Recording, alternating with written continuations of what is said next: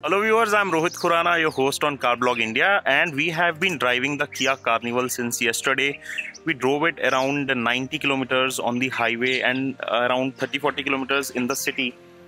And in this video, I'm going to tell you the reasons why you should consider this car and the reasons you should not consider this car. So this is the reasons to buy and not buy. So we are trying to clear your confusions if you are considering Kia Carnival, why you should buy it and why you should not buy it. So let's get started with this video. I'll start with the reason number one to buy. So I'm telling you the reasons to buy, and the reason number one to buy this car is the space it offers. So I'll show you all the three rows that this one has. You get this car in three different configuration: 7-seat, 8-seat and 9-seat. The one that we have here is the top of the line limousine variant, which comes with 7 seats. So there are 2 seats on the front, as you can see. The driver's seat is also ventilated and they are bucket seats. They give you really good bolster and under thigh support, and there are oodles of legroom. And just look at the width. It's close to 2 meter wide, 1985 millimeters to be precise, and that width is fantastically utilized on the inside to give you a lot of lateral room. So there is enough shoulder room. You won't rub shoulders with the other passenger easily in this car. It has plenty of room. So this is the first row, and let me take you to the second row. You press this button. This is an electrically operated door and it will open itself. I'll first show you the last row and then we'll come to the middle row. And this is the last row. As you can see that there is a flat floor, so there's no funny business of you folding your knees up in the last row like some other cars. And here you have also got a really big sunroof to add to the feeling of more airiness. The glass area at the back in the rear seat is also fairly large. It also comes with these sun blinds. And this is how much space you get in the last row. Now let me show you the middle row, which I have slide forward to give the access to the last row. So I have to pull this up and then slide this.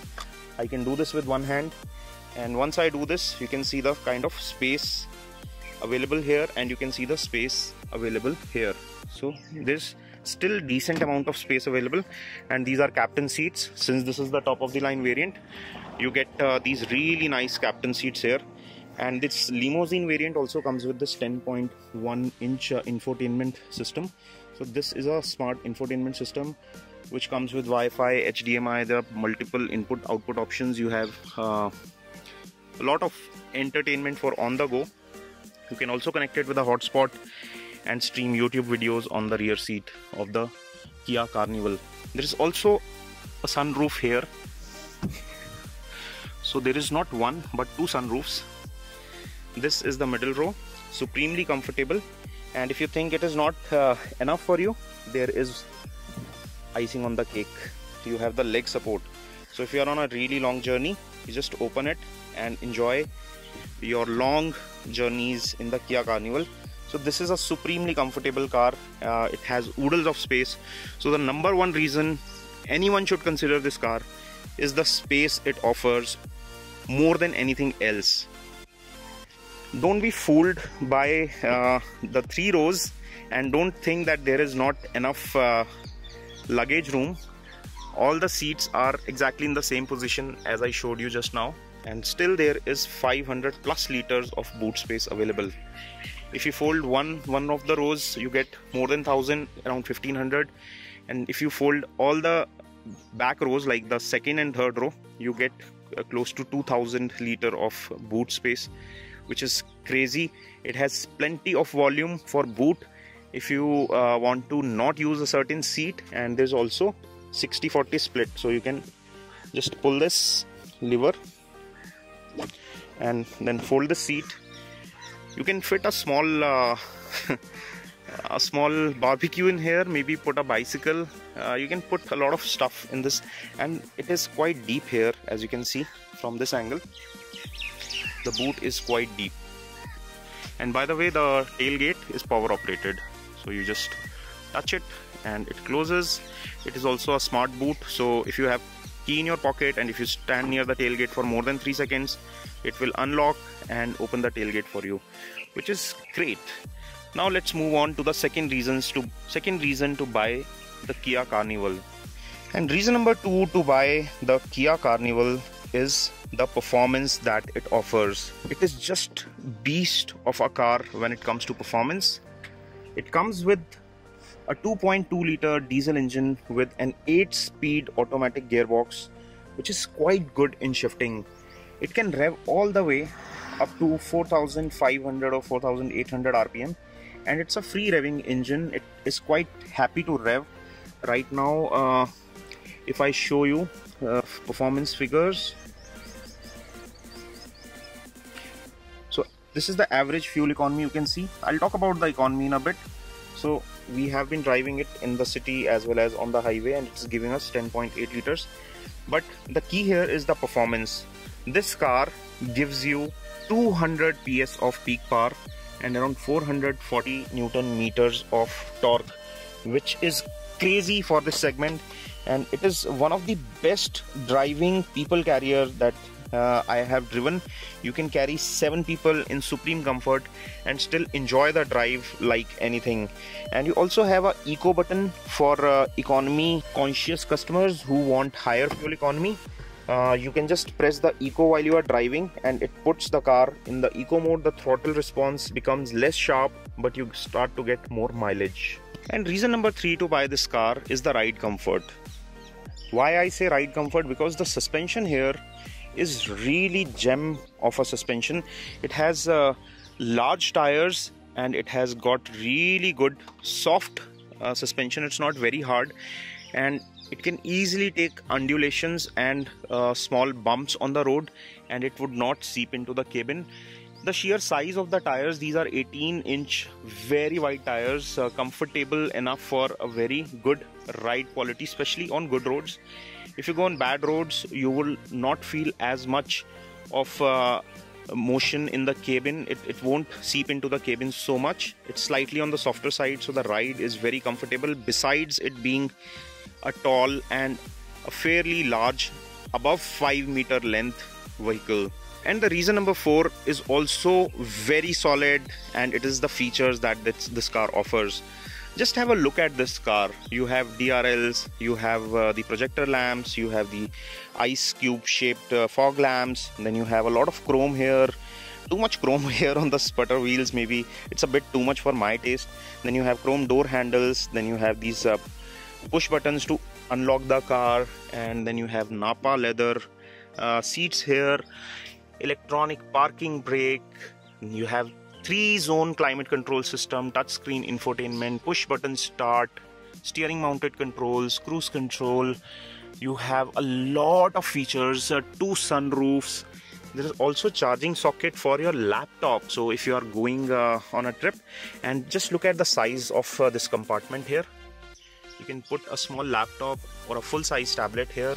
You have wireless charging, you have Android Auto, Apple CarPlay, you have electric doors, you have 3 row of seats which have very supremely comfortable upholstery. You have storage spaces. There's plenty of features on offer. You have the air conditioning vents here, you have the air purifier, and this is the laptop socket I was talking about. You can just plug in your laptop here directly, and it will start charging. You have fast charger here. This is the air purifier, and there is the smart pure air, a very sleek display here, and it is loaded to the brim when it comes to features. It would not be wrong to say that this is probably the most feature rich people carrier, or a 7-seater or an 8 or 9-seater that you can buy in Indian market.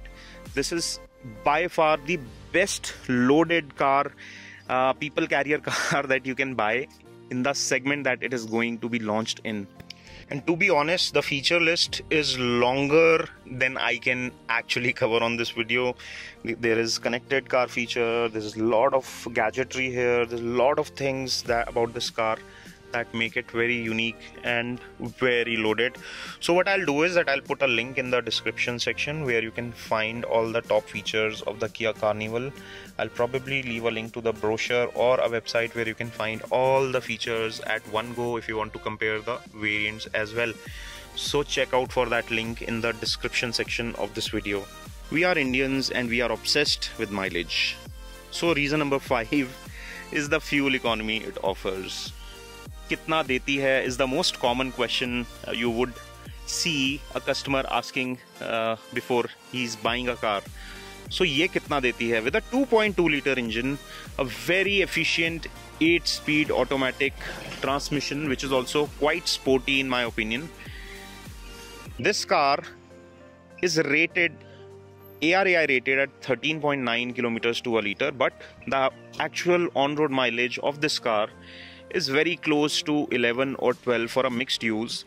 If you're driving on the highway and if you're not being very aggressive on the throttle, if you go easy on the accelerator pedal, you can expect close to 14 or 15 on the highway, and if you are in city, if you're driving at moderate speeds, you can expect somewhere close to 10. So for a mixed usage, you can expect mileage between 10 to 12, which is practically superb for a car of this size and this weight and this power that it delivers with a 2.2 liters engine. It is easily able to give you a mileage of 10 plus kilometers to a liter on diesel. And by the way, it is only available with a diesel powertrain. There are no options of powertrains available when it launches in India. With a 2.2 liter diesel and an 8-speed automatic transmission, that is the only option that you can get.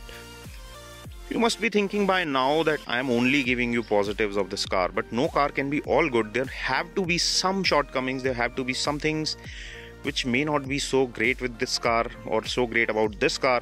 So I'm going to tell you exactly the 4 things that I noted about this car, which in my experience of driving it for these 2 days, that I feel may bother some buyers, potential buyers.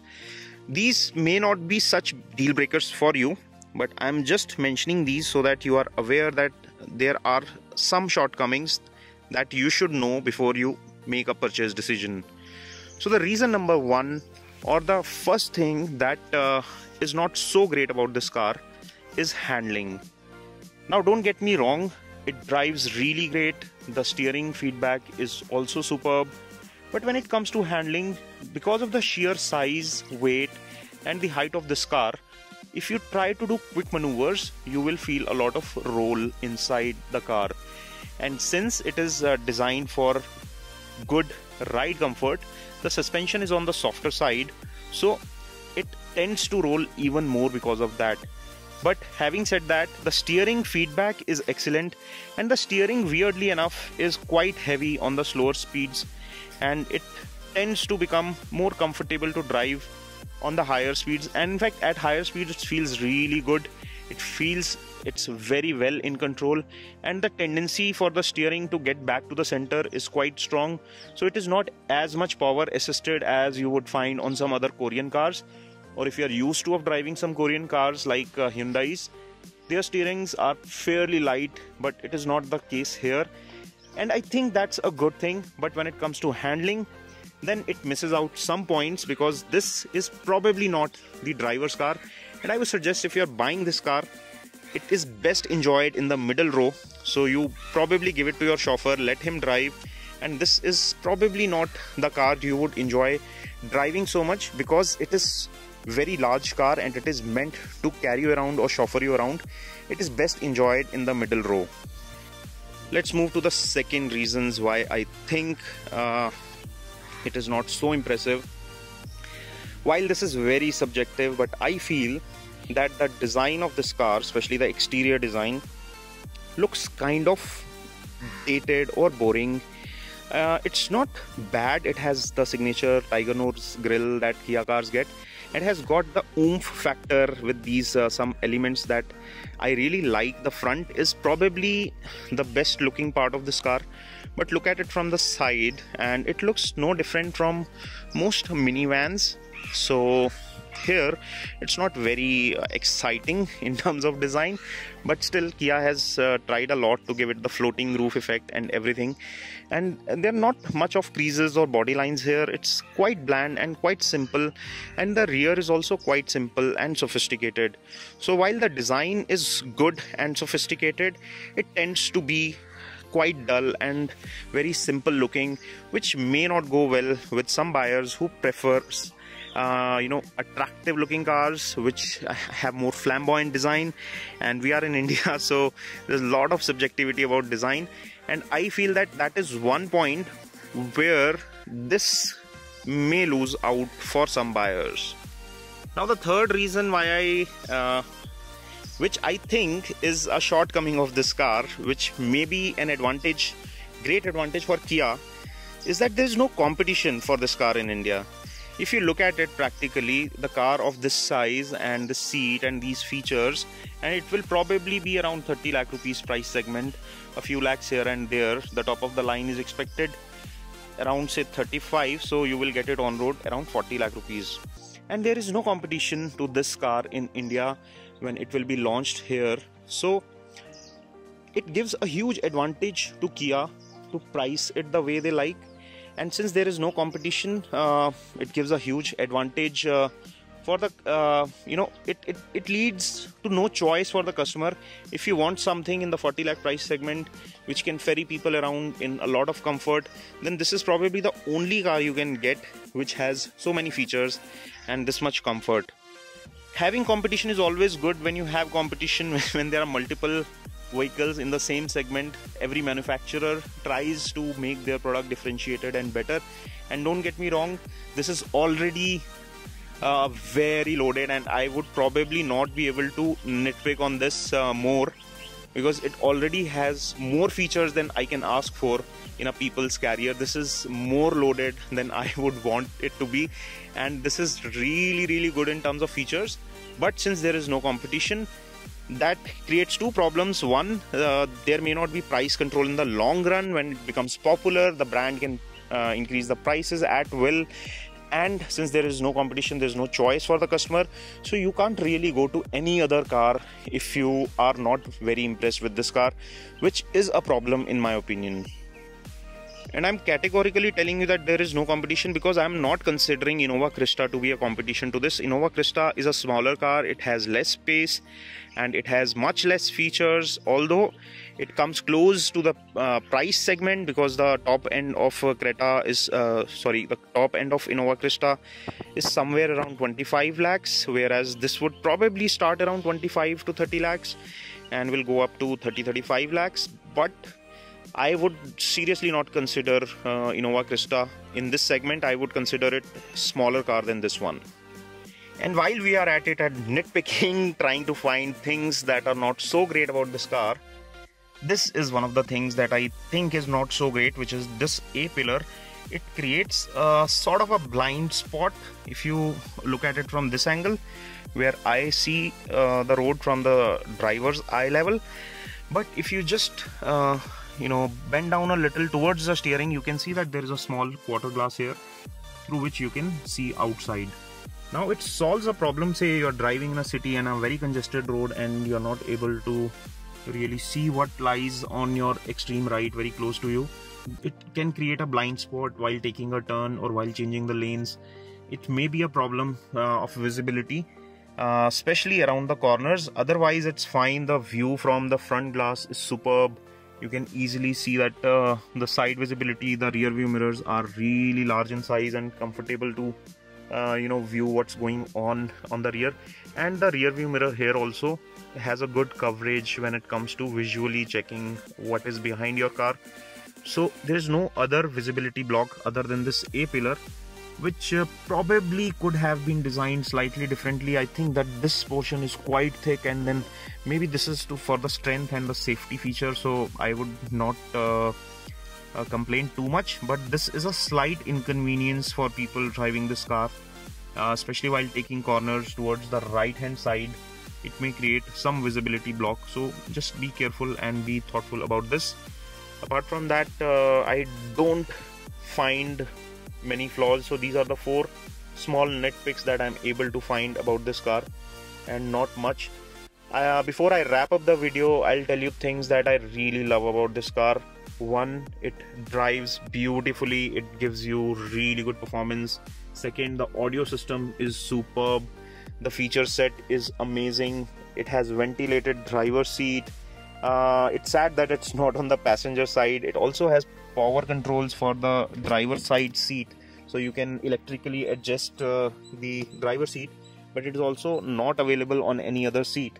The rear seats, the middle seats, get these features, which is the footrest and these almost recliner like seats, which is really great. It has 2 sunroofs, which I like.